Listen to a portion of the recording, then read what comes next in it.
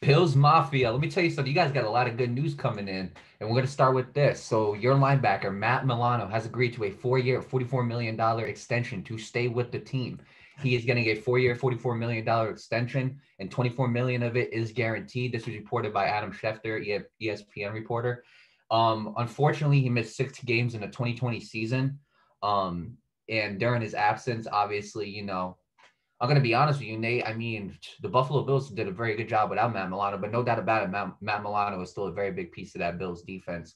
Um, Besides those injuries, besides of 2020, he played 44 out of his 48 possible games entering the 2020 season, so he's very durable. Besides that one injury, um, and they say he is definitely one of the Buffalo Bills' best cover linebacker for the past 3 seasons.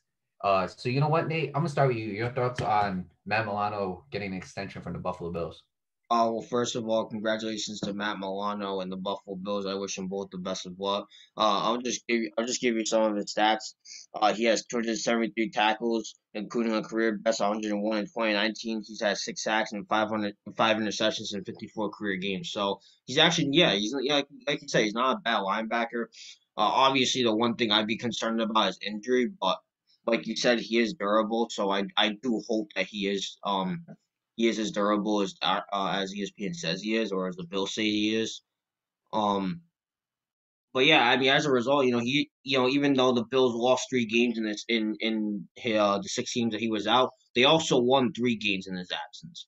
So it goes to show you that they can do, even though that he's a key piece of this defense, they can still do good without him. But obviously, without him, it's obviously shown that there are times where they can't. But um, with that being said, I do wish Matt Milano the best of luck in Buffalo. He's there for the next 4 years, so that's good. Hopefully, he stays healthy and he's willing to help the Bills go to a Super Bowl and within the four years. I can see it happen. To be honest, with the team that they got, they keep that team. I can definitely see a team going to the Super Bowl. They were very close this past season. They can do it.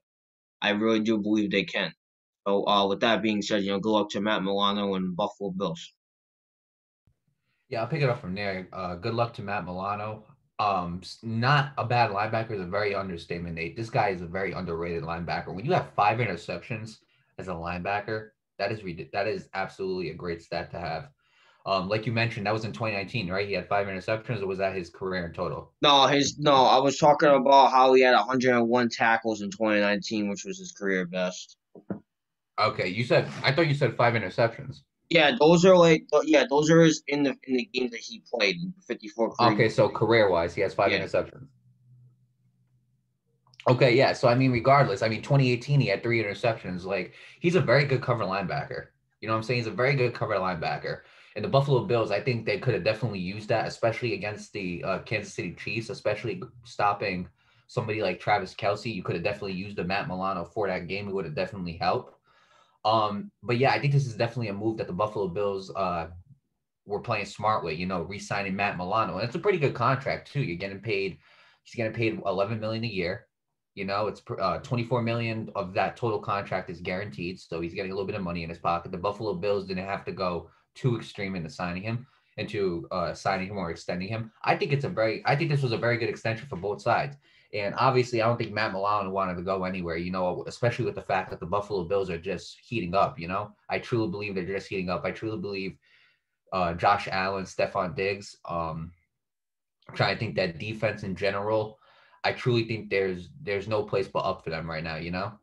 And I mean, look, the future in Buffalo looks very bright. And I'm a Vikings fan, so the Vikings and the Buffalo Bills have a lot of like similar history. 4 Super Bowls, not winning one. So like, I definitely feel for the Buffalo Bills. You know what I'm saying?